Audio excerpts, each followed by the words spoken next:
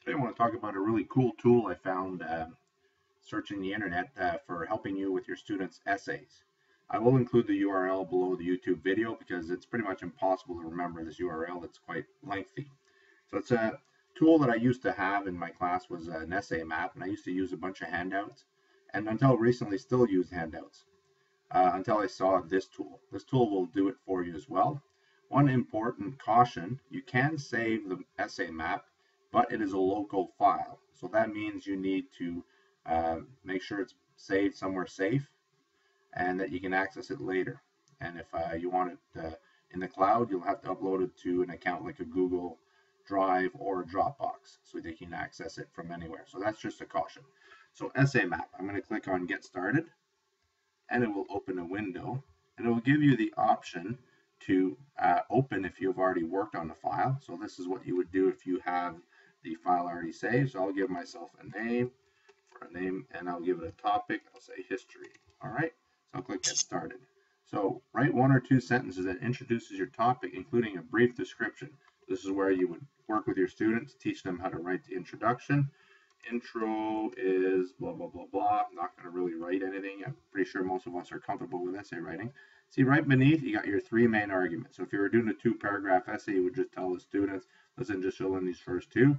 Same thing here. Idea 1. What is it? What are you trying to prove?